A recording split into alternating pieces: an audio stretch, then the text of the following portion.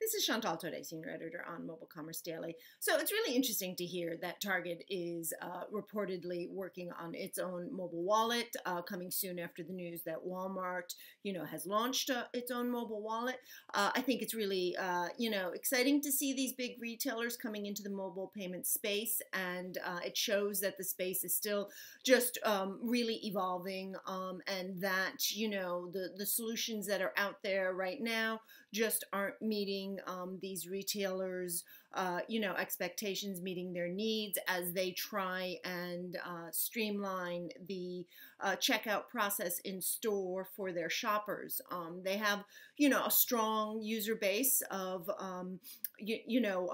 moms who are heavy users of mobile, and they want to be able to, use mobile from their device to enhance the shopping experience. And that's what these retailers are looking to do.